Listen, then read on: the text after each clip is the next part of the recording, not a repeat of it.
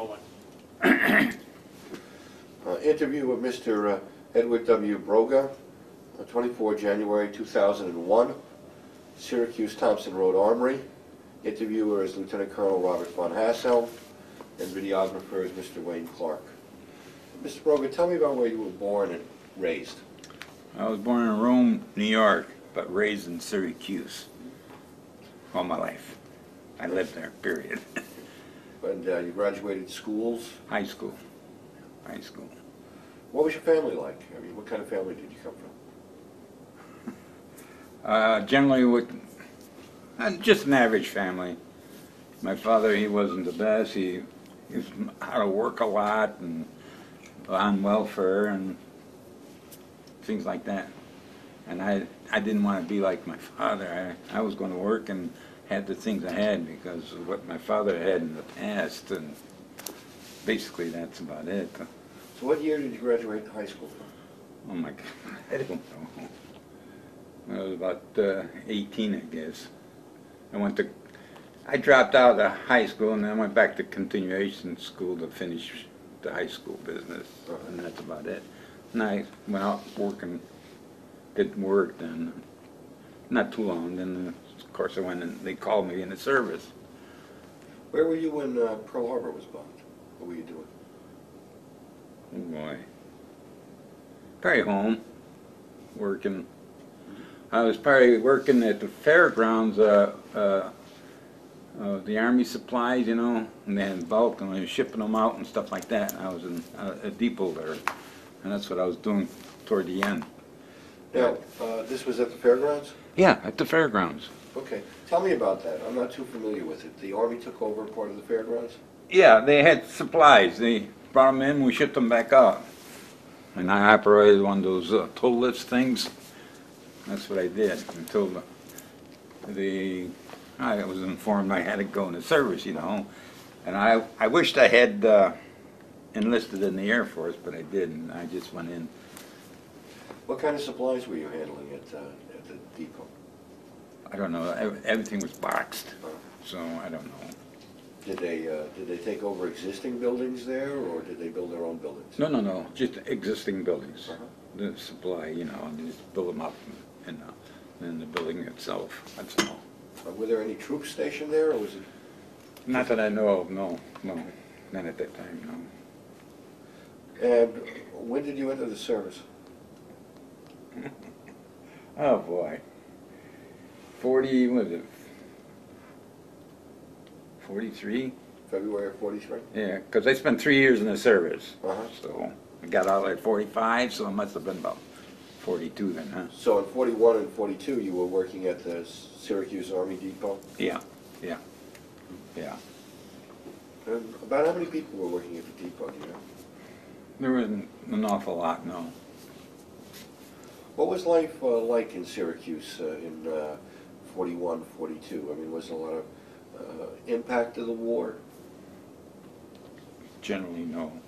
Rationing, scrap? Yeah, gasoline was. That was one of the main factors. You couldn't get gasoline, you know, and stuff like that. That's about all I can remember.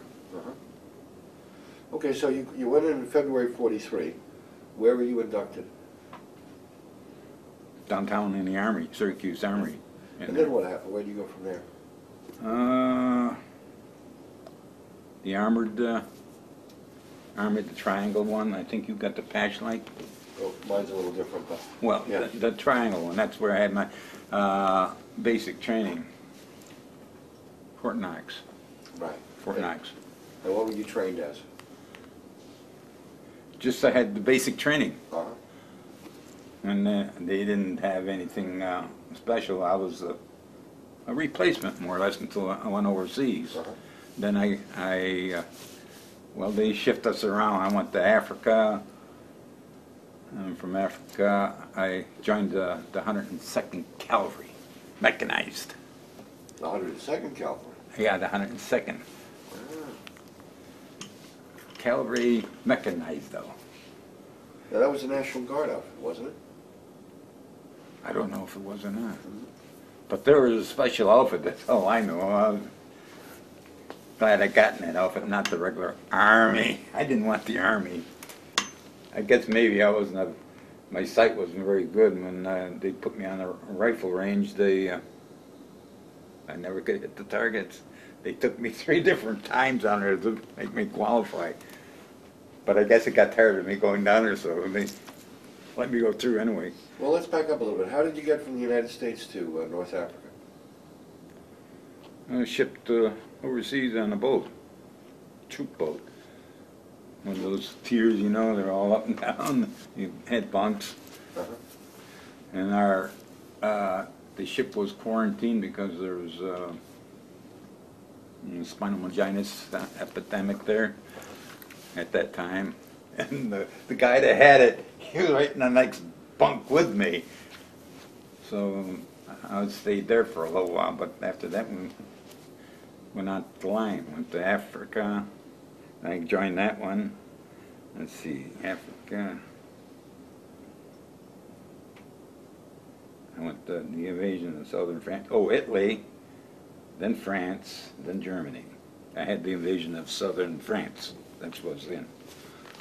Now, is North Africa where you joined the 102nd Cavalry? Yeah, 102nd.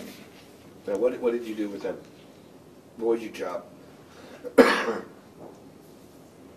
I was on a half track, mounted with the big gun, you know, the turret gun. I drove that for a while, but I didn't wind up doing it when I got into the actual fighting. I was with my corporal in a jeep. Our main job was just to feel the Germans out, get back, and then the army went up. That was our main job. So when did you first see combat?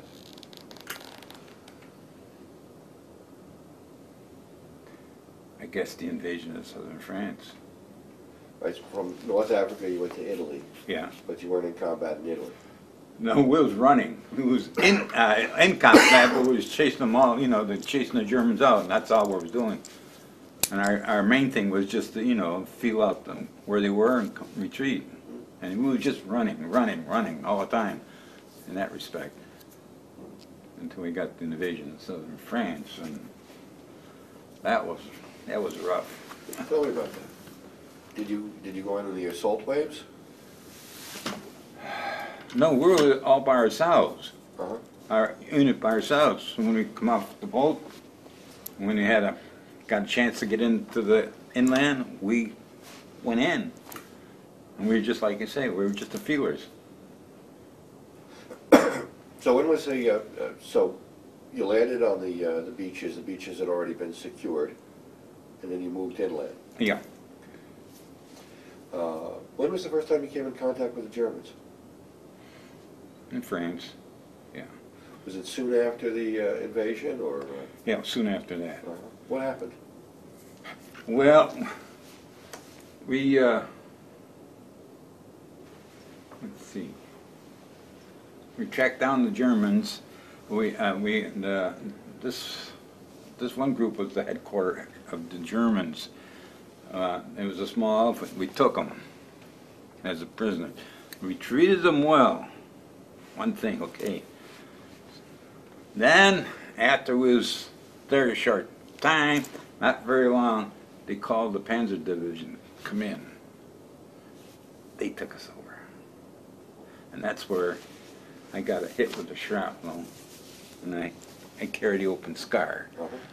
And I was taken prisoner. Then they lined us up. They was ready to shoot us down, but the headquarters people said, "Nix, we treated those real good." That's why the only reason why we was kept alive. There wasn't very many of us, just a small outfit.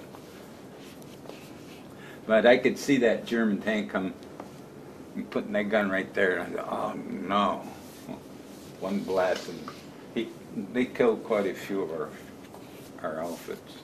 I was wounded and then taken prisoner. And they took us then riding back into, I wound up in Munich, Moosburg, little Stalag 7A. They stripped me down, I had just my pants and the army shirts, and of course, and they took everything away from me. And I lived in those for about 9 months in the same clothes. There wasn't enough water to even wash yourself without trying to drink water in that respect. Now, let me see if I understand this correctly. You had captured a German headquarters group. Yeah. And then immediately were captured by the Germans yourself. Yeah, they in turn, because I don't know, they probably knew that their headquarters was stopped and they didn't want to know, and that tank come up and we knew we had it then. How close was the tank to you? Well, from here to over there. So it was only a matter of a few yards and you're staring down a German tank barrel. Yes, sir. That gun, I can remember that dirt gun. I can see that German putting that like that. Uh-oh. Not really any place to go. No, there wasn't. No. At that point you must have thought you were about to die. I didn't worry so much about that. You know, my biggest worry, coming home in the basket. That was more of a worry to you then? Yeah. Dying, I didn't mind. But coming home, losing arms or legs, that worried me more than anything else. Did that influence the way you acted, or did that change the way you behaved in the field? The fact that you were more concerned about being crippled? Parry. Yeah. Parry. And then after they took us, there's a couple of experiences. Oh, I'll give you one. Before I was captured, my corporal and I, we was a point band to go down and feel the outfit out. We went down this one road, and we went so far. We knew the Germans were up in the hills, and we were just surveying the hillside and stuff like that. And all of a sudden, another corporal and another Jeep came up and said, the captain wanted to talk to my corporals. So we had to turn around and come back. As we turned around and come back, the Jerry's lobbed a mortar shell right in the middle of that Jeep where I was. One of those incidents. And then when I was a prisoner of war, they put us in those boxcars, 4x8 boxcars. Yeah. All right. And we slept in barns. Of course, they push us around and things, but this one incident of when we was in the boxcars, they're supposed to have the Red Cross marks on the top of the boxcars. But the Americans were so leery of that, they strafed us, okay? The German train went through a little valley, so it was up like that, and the Germans got out. They took their machine guns and they went on the mounds there on each side. And if you open the doors at all, they would have shot us down. But in the meantime, the American planes, they strapped the upper part of the boxcar. We was laying down on the floor. You know, I had quite a few of us in those boxcars. They're called 40x8s, but we had about 140 in. So they strafed the whole tops of those boxcars, and we had no choice. We were going to be killed by the Americans, or we were going to be killed by the Germans, because they had the guns up on the mound. They're ready to. You open the doors, and we were dead. Now, this was en route to Stalag 7A. 7A. Uh-huh. Okay. And you were at Stalag 7A for about 9 months? Approximately. Tell me, take it from the beginning when you arrived at the camp. What was it like when you first got to the camp? German camp? Yeah. What was it like? Well, I should have brought some pictures. I got the POW booklet, you know, and I had my Stalag 7A, and I had the. It's just like Army camp life, you know, rows and rows of camps, and of course we was tiered high, 5 or 6 tiers high, and for us in that, and it's just rough living there. We ration for food. Of course, I lost. I'm 200 pounds. I was down to about 100 pounds when I come out. But when they took us into camp and into Munich to work on the boxcars, they gave us potato soup. Otherwise, we just get what they call grass soup. So rations were very slim at the camp. Very slim. Once in a while, we'd get a care package, okay? In the care package, we had about 10 guys on that, and he probably got about 2 or 3 pieces out of the whole thing. But with me, I'm a non-smoker. I got about 3 or 4 cigarettes out of the pack. Those are just like gold to me, because even the Germans like the American cigarettes. I bought food or a cigarette. And that's how I survived my starvation part. What kind of food did you buy with cigarettes? Well, they're German bread, Oh. mostly. Do you remember what the exchange rate was? What? How much could you get for a cigarette? 1 cigarette, 1 loaf of bread. Really? Yeah. Like I say, the cigarettes are like gold. And I'm glad I never smoked. I still don't smoke. And what was your daily life like? I mean, what was your routine in camp? Well, the usual, they got us up and they had roll call and checked to see if everybody was there. And then most of the time most of the time I'd have to go out to work, get in the boxcars and go in Munich and work. And we had a couple occasions where the Americans come over and they was bombing it, and they put us in a bomb place proof for us. But I wasn't experienced hearing those bombs coming down. You can hear them whistling. That's how close they were to us. What were the German guards like? Some were pretty good and others weren't. Who ran the camp? I mean, in terms of the Americans. I mean, you were all soldiers, right? All enlisted men? Yeah, yeah. Well, there was mixed. They had Russians, and they had English, and Australians, I think. So did you have some kind of chain of command within the camp, or? That I don't know. That I don't know. I can't remember. Anyway, and at that time, I got sick. I guess I had a bad case of arthritis because I was real bad in my legs. I couldn't work. And I had I think he was a captain, he was a doctor, a trooper, a paratrooper, you know, one of these guys. He was in camp. He took care of me.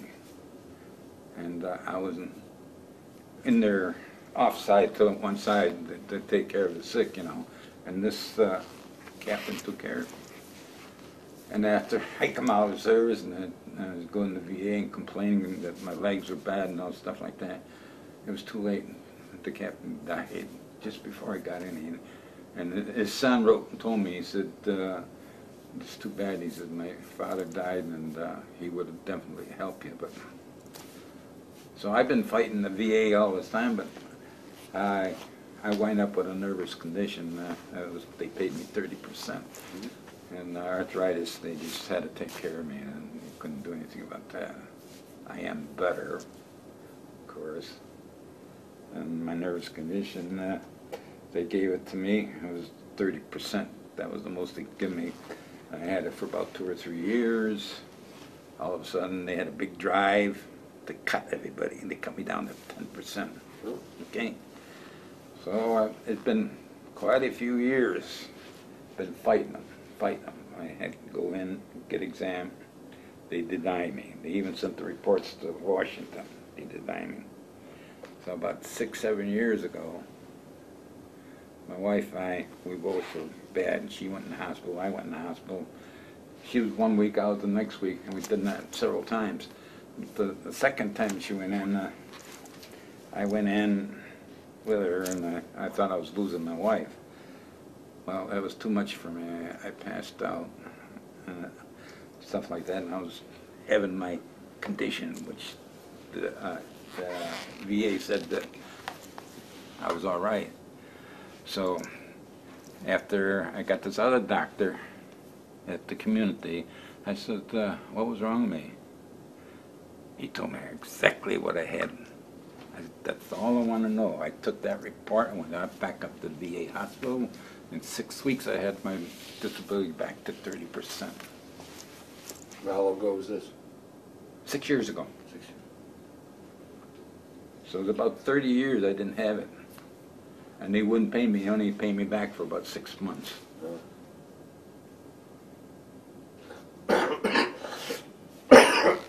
Excuse me. Let's go back to the prison camp for a moment.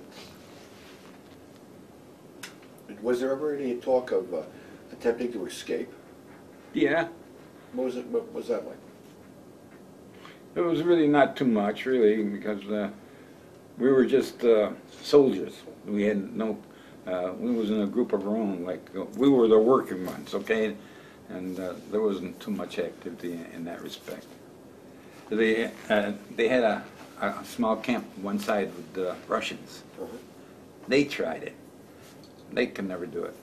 So the Germans, I have to laugh at, the Germans had their police dogs, and they have to go in their camps with the Russians. So one time they just let the dogs go in. The dogs never come back.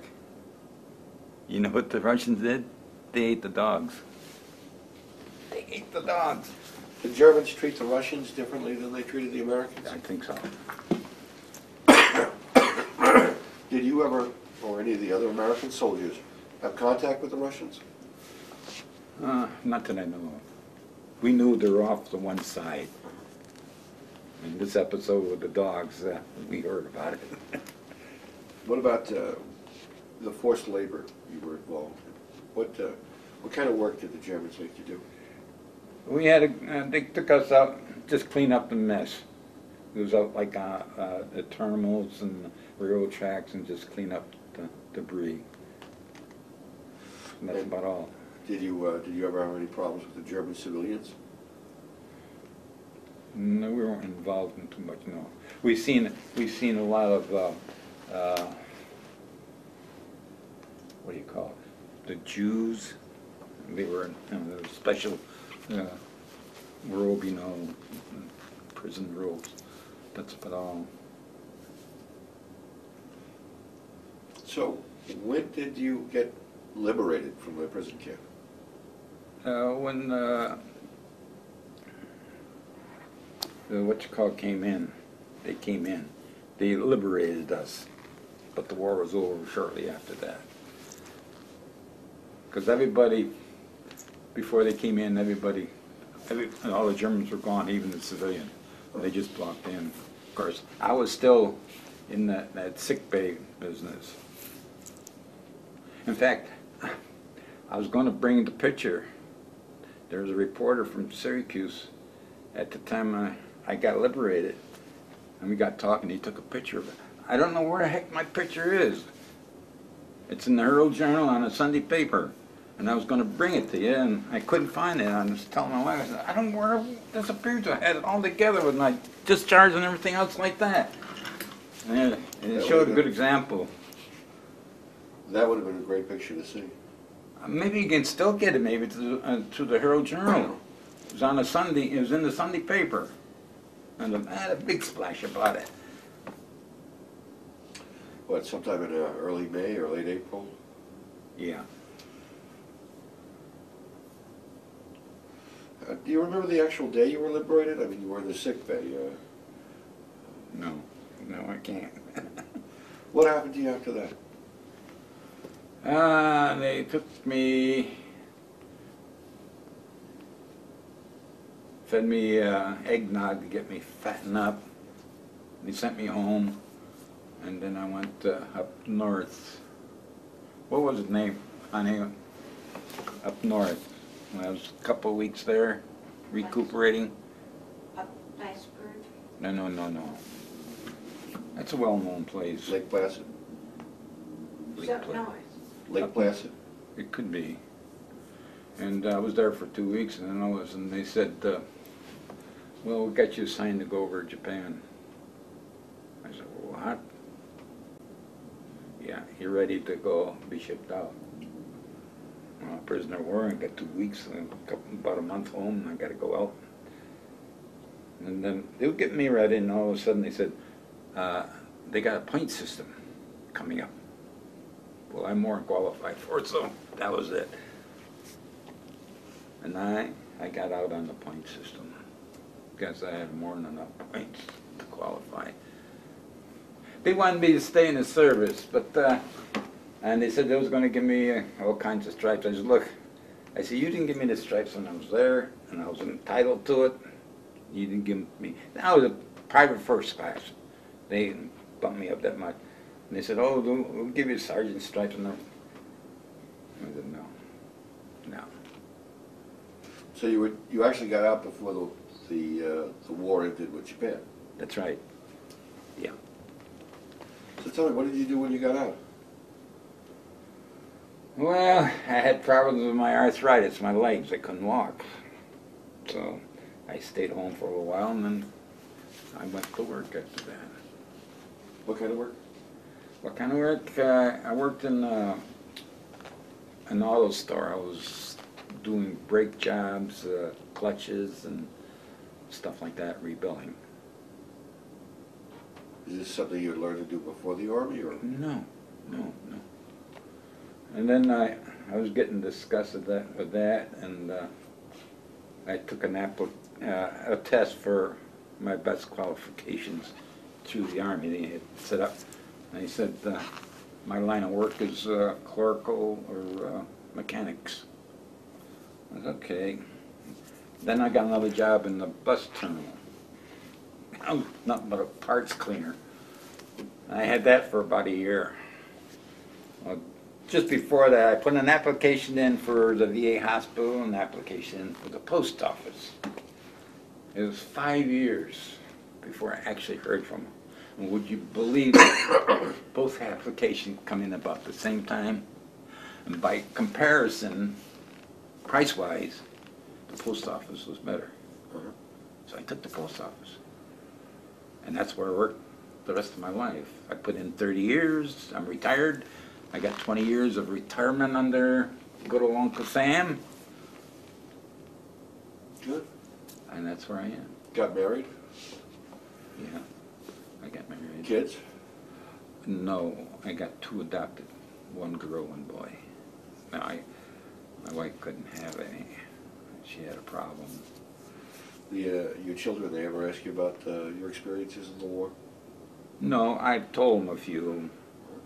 Yeah. Now, more so my son now, he's asked a little bit more about it. And I told him, I said, I want you to have all my medals.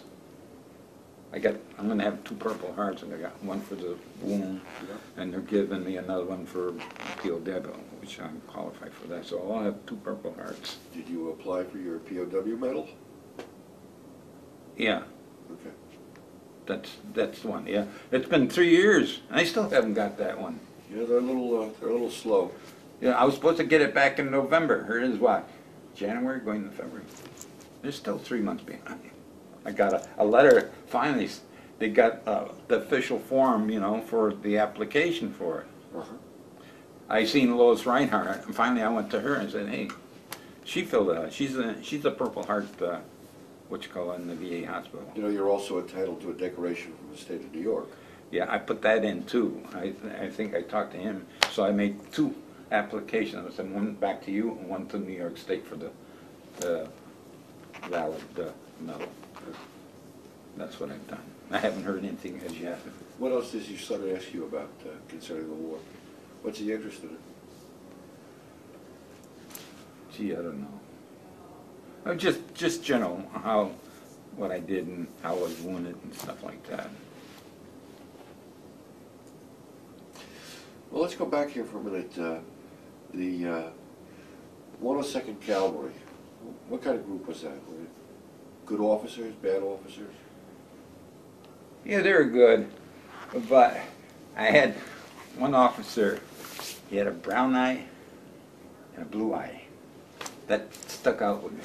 And he's one of these cocky officers. He was in an armored car, and we was running like crazy as usual. He was in this armored car, and he was strutting around. He strutted a little bit too much. I guess there was a German sniper. Got him right between the eyes. I felt sorry for the man, but What about your sergeants? What were they like? Huh? Your sergeants, what were they like? I couldn't get used to them because I was in basic training, then I went into this outfit, and like I said, this one, I was close to this one corporal, and that's the only thing that I know of. Yeah. Why were you close to him? I don't know. He had to pick on me. I was, like I say, in his band, and we was together a lot. So he and I think, are very lucky in that respect because we didn't get that shell. You said you did a lot of running around. Chasing. Chasing. You know, seeing where the Germans are. Yeah.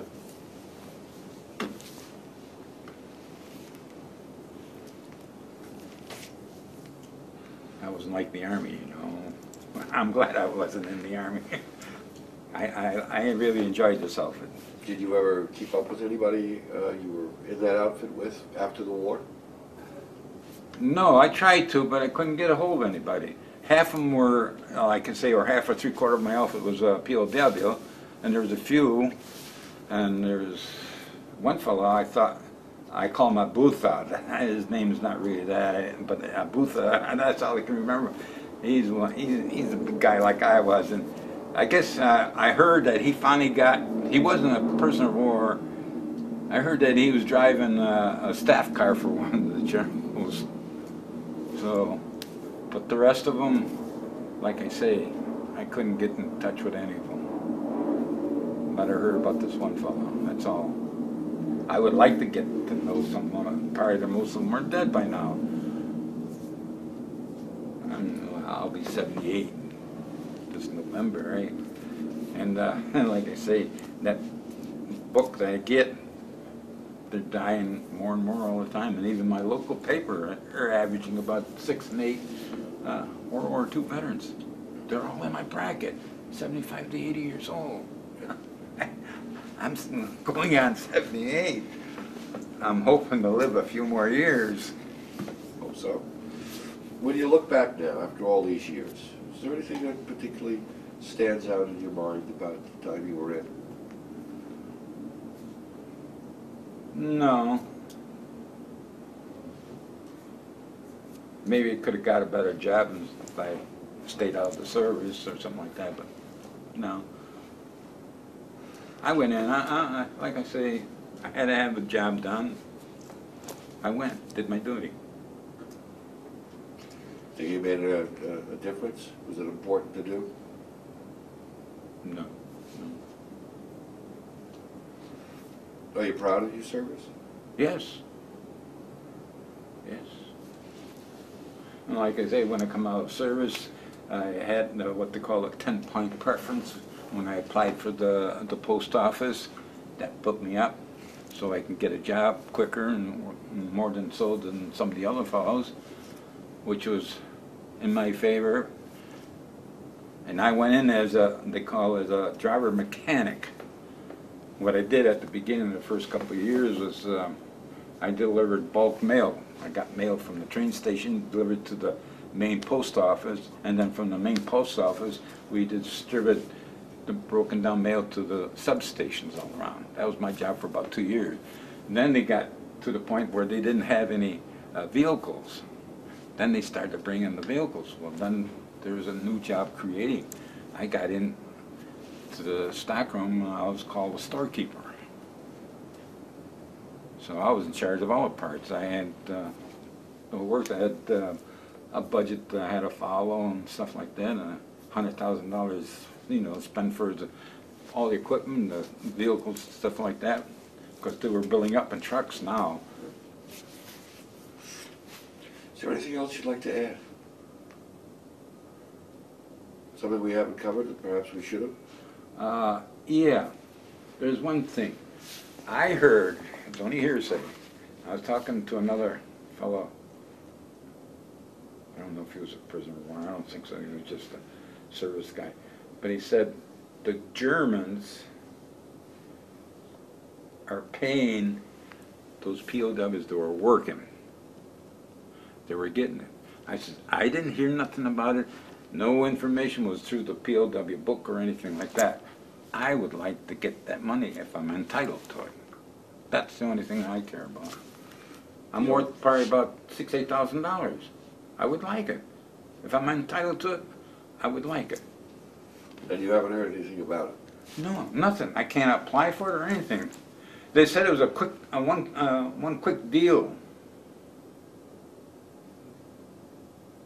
That's the only thing. Did you talk to the VA about it? No.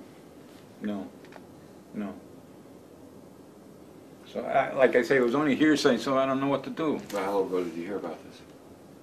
About 2 months ago, wasn't it, Ma? When we went to this restaurant, and one thing led to another. I'm not sure. I think your best bet would be to ask a VA counselor to see if they can tell you anything. To my recollection, when the peace treaty was finally signed with Germany, Mm-hmm. that ended all the claims Uh-huh. for POW reparation. But I could be wrong. Like I say, it was only hearsay, and I couldn't believe it that they said. Of course, the German prisoners in this country, they were well treated. So if they said that the Germans that said they was going to do that for all the working POWs. That don't mean the corporals, the just the one like I'm a working soldier, you know, and I had to work. Did you, do you have a regular benefits counselor at the VA you can talk to? No, not. What about your county VA or state division of Veterans Affairs? I don't know. I don't know nothing. I just found out through him that I could send this application for this merit award. I didn't know anything about it. And I read up on all this stuff. If I'm entitled to it, I want it. That's all I feel I've done my job. If I'm entitled to it, right. If I'm not, I ain't gonna be bothered. It's just like my disability. I fought them ever since I come out of service.